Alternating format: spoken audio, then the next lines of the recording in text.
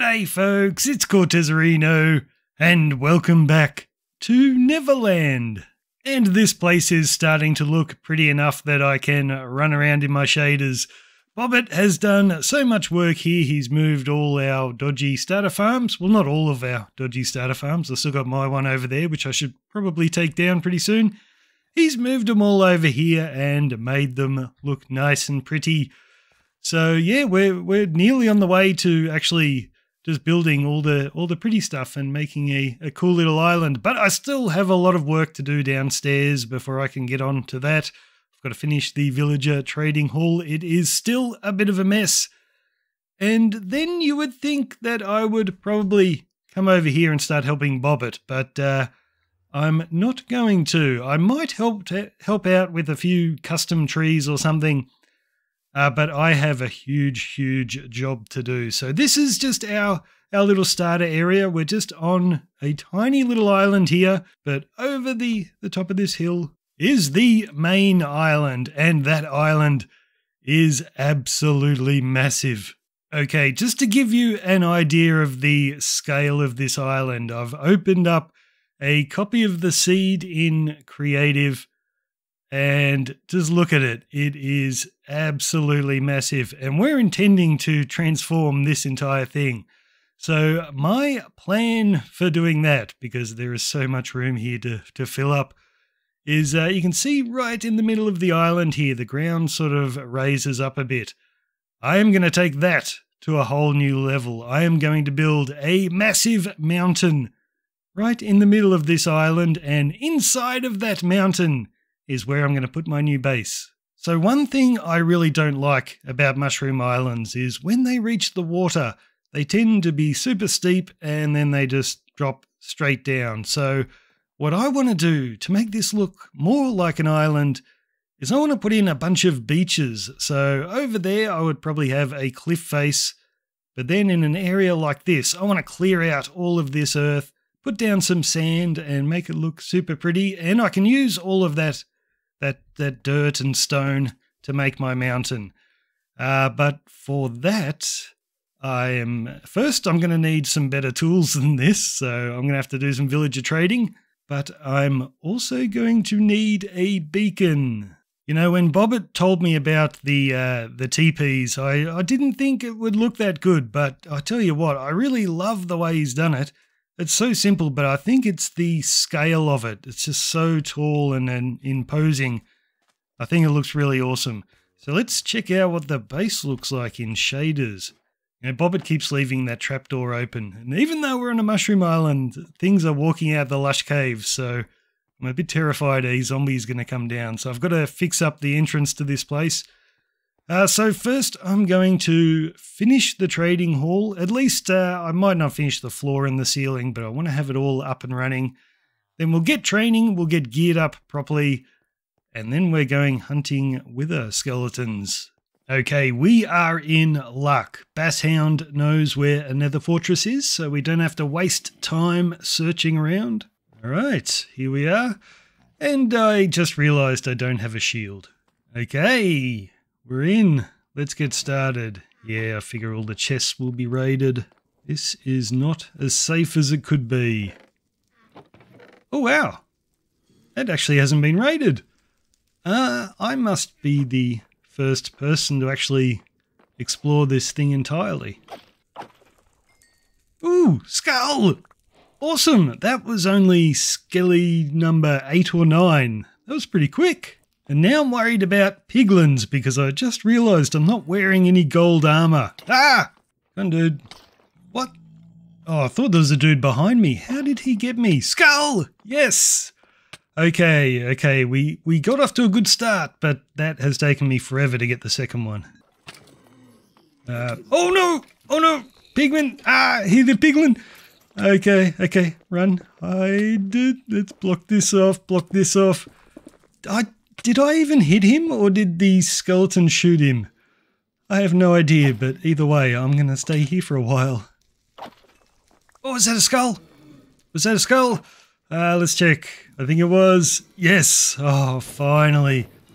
Finally, I have been in here forever. Out of the way, dude. What? Check this out. This is the exit. This is where I came in. I was just on my way out and I got skull number 4. How awesome is that? And, oh goodness, I thought I would get away with not encountering a piglin, but, yep, he hates me. Come on, dude. Oh, I wish I had my shield. All right, let's just get him. He wasn't so tough. Okay, we made it back.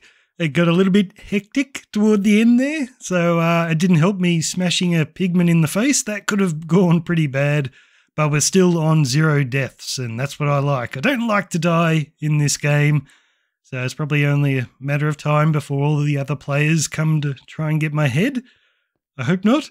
But that actually took me 2 whole days to get ready, to get all my armor enchanted, because I was a little bit busy in here doing a bit of building. So you can pretty much ignore all the mossy cobblestone up the back here. I'm just experimenting with different ideas. And that's probably why this thing took me so long to build, because I didn't have a plan, so I was just experimenting, building things and ripping it out. Like originally this floor had all Mayan patterns in it and it was just a little bit too busy. So instead I just went for these patterns on the beams and I thought I would leave it at that. And I don't like to be too busy in my underground builds anyway, so that's probably why I won't keep all that cobblestone. And it's why I've got a bit of a plain roof, but I will pattern that up a little bit later on. But I think this is looking good. It sort of goes along with that Mayan sort of theme I was aiming for. Yeah, I think it looks really cool. I love all these new tough blocks. So we've got the enchanting table in the ceiling. That's my favourite place to put it. Let's get the armour back on. Gee whiz. So yeah, it looks pretty good up there. And we've got tons and tons of villagers. So we've got pretty much every trade that I want, except for Frostwalker. I like to have Frostwalker for my nether boots. So I finally got some gold armor. I should have figured that out beforehand. So I got my golden boots there. I'll put Frostwalker on that. And then I can walk on the magma blocks. And we've got a new way in and out. So I've just got a little water elevator here. Takes me up to one of Bobbitt's new teepees that he's building. And then the way back in. I've rigged it so Bobbitt can't leave the trapdoor open anymore. So yeah, this is looking pretty good. I just need to do all the walls behind the villages. That's still all plain stone. But then this place will be pretty much done. So I've got my Wither Skeleton Skulls ready to go. So if Bobbitt was here, I would probably suggest going down into a cave and fighting the Wither with him. But the best way to do it is in the end. And I actually know that some of the guys have already killed the dragon because I saw all the achievements when they were going to the end cities. So I'm pretty sure the dragon's dead unless they respawned it for the rest of us. But I have no idea where the stronghold is. So I could either ask in chat and just go to one of theirs, or I could... Now I've got tons of blaze rods. I could just make a bunch of ender pearl. What are they called? Eyes of Ender. That's what they're called. Yeah, I can make a bunch of Eyes of Ender and just go find it myself. I might even find a new one. There could be one close here. I have no idea. Oh yeah, I think I'm going to do that. Let's go find a stronghold. Okay, I guess the bonus of this is that I don't have as far down to dig. I can just swim most of the way there. Yes, okay. Go away, dude. Ooh, cool. Silverfish head. We will get rid of you. Okay, let's get set up. And it looks like there is no dragon. Okay, we're good. That is an Enderman farm already. I heard in the chat that whoever built that is not taking responsibility if you misuse it and get yourself killed. So I don't think I'm going down there. All right, I'm probably standing a little bit too far back here, but might as well be safe. Yes, this won't be a problem.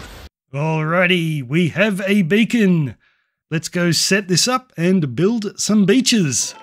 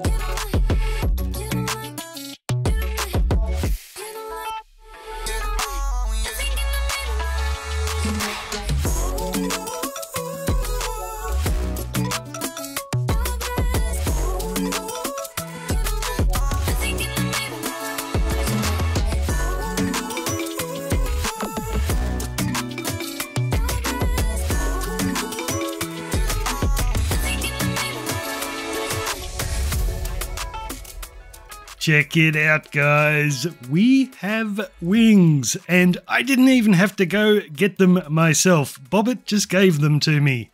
That's really cool. And I've also got a bunch of rockets. I had to buy them, but that's okay.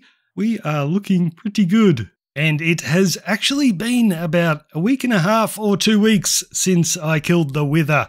I've just been playing with the guys on the server, having lots of fun, and I've done a lot of work. So you might notice the storage room has changed a little bit. So because I gave up so much storage space to all the iron, I just didn't have enough. So down below here, I've got all these barrels, and they are actually linked up to the automatic sorting system. And it's a really cool design. I'll link it in the video description, and you can get the tutorial for it. But this is sort of how it works. So all the machinery for it is actually underneath the barrel. That's how I was able to fit it in here. So basically you'll put an item in here and it'll go into the bottom dropper, and it powers it up into the top dropper, and then it sends it across into this one, and it has a hopper underneath. But because it's getting powered so fast, the item will actually shoot up rather than go down to the hopper. But if we put a chest or a barrel on top and we fill up every single slot of this so there's no room for it to go in, this time when you send it across, it'll try and enter the barrel, but it can't, and it'll go down here into the next system, and it'll just continue along like that. So it's a pretty cool system. And we'll chuck the shaders back on. It's well and truly bright enough in here to use the shaders. So we've got a lot more villagers now. So I've got some guys up there as well. So we're using every single section. This is pretty cool, actually. I've got these sections connected up the back so they can just walk around. So when I want to put guys over there, I'll just throw down a workstation here, let a few in. And when they get to here, I'll just throw another workstation down there, and yeah, they move themselves. It's been really easy. But let's go upstairs because there's a bit more done up there. So you'll notice Bobbit has completed this TP, and we've actually got 3 TPs now. So that's for the Nether portal, the iron farm, and the storage room, trading hall. And Bobbit has also made us a nice honey farm over here. So that's pretty cool. But let's fly up and look at our beach. And this beach is not very far away at all. So I think it looks pretty cool. It took a long time though, because I had to continue the sand down into the water to make it look a bit more realistic. And I've opted for moss blocks instead of grass because I thought this would be easier, because all you have to do is put down a single moss block and then bone meal it, and it converts everything for you. But it made so many bushes and things that I had to then go through and clear all of those out. But yeah, I think it does look good because the grass on a mushroom island is so vibrant. I think it just would have made all of this not look as realistic. But yeah, this is more like the normal colour of grass now. But we will use grass in some spots. This is Neverland after all, so there will be some fairy areas where, you know, really vibrant grass would look pretty good. But I told you I've been working in this world for a couple of weeks. I haven't done just that. I went round the corner and started making a new beach, and I actually got just a tiny bit carried away. So this all came about because I was having trouble getting the curve of this beach just right. And I thought I needed to split it up into 2 beaches, so I built a little rocky outcrop there and put the beaches in. And then I thought, this is Neverland. I can't just have a tiny little rocky outcrop. Let's go something a little bit bigger. And I built that monstrosity. And then I just thought, well, it looks a bit weird, this big thing all by itself. So I just kept decorating. So I've changed the way I've done the beaches here. So I'm using smooth sandstone slabs as well to get a nice little gradient. And then just around the edges, I've done a bit of shading. So this is supposed to be not necessarily wet sand, but sand that's got a lot of little shells and things mixed up in it. So it's a little bit darker. So I've got another one of those shading things up the other end. And over here, we've got a broken down ship. So this is from a long time ago, and just a small one. So I think it looks pretty cool. And we couldn't have a beach without lots and lots of palm trees. So I've got 4 of them in there at the moment. And we're using the cocoa beans for the coconuts. And I've actually hidden just up in the top of each of them a little glowberry. You can sort of see it at some angles, but it just lights it up a tiny bit. And I think it looks super duper cool. They do look nice, these. They're actually so realistic that they started dropping real coconuts. Check that out. Couldn't believe it when I saw them. That's amazing. And over here we have a castaway. So this guy has been shipwrecked here. So that's not his ship. This guy actually came floating in, clinging to the mast of his ship. So you can see there's the mast. So he's put it in the ground and he's just using it to pitch his tent. So stuck in the ground there. He's got another log lying off it and he's just hung the ship's sail over the top to make a nice little makeshift tent. I think it looks really nice. So he's got himself set up with a bit of wood and a campfire. He's got a bed in here. He's using snow for a pillow. I think I would find that uncomfortable, but he seems to like it. And I guess he'll just hang out here until he's rescued. That shell just washed up on the beach. I told you this is realistic. All this stuff just keeps happening. So I don't know if I'll go to this amount of detail for every single beach. But this is generally the plan, that I'm going to do this around the entire island. So around here I've been clearing out so much area here. I might give you a bit of a before and after shot so you can get a bit of an idea of how much I've cleared out.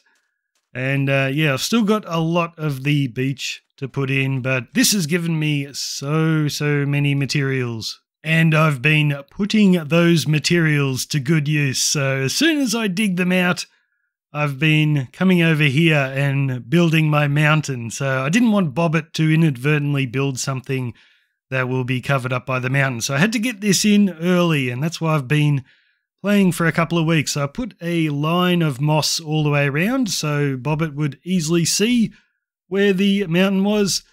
And it is big, guys. Look at it. It goes all the way around.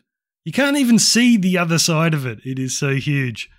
So we can have a lot of room in here for the base. And it's taking a long time because I didn't want to do just a single layer of earth, because then we might come along and decorate something and fall through the hole. So I'm always doing it 3 blocks deep. So it is taking a ton of materials, but let's get a bit of an aerial view. I don't think the render distance is even big enough to see it all, but that is the outline of it. Goes all the way around here. It's going to be super duper cool. So I wanted to start coming up gradually, and then in the end we'll go up to a big spike. Oh, cool. I've got a bit more dirt in here. I'm running out of dirt at the moment, but yeah, I can't use the stone yet because I'm saving that for the top of the mountain. Anyway, guys, I think we might leave it here. And I'm going to give the beach building a rest for a little bit, because about a week ago I promised Bobbit a creeper farm so we could make our own rockets, and I haven't even started. So I've got to go down into the lush caves and find a suitable spot where I can build it, because the creepers will spawn in there, and that will be nice. And I just realized that was a silly spot to do the outro. We should be doing it on the nice pretty beach. So anyway, guys, thanks for watching. I'm Cortezerino, and I'll see you next time.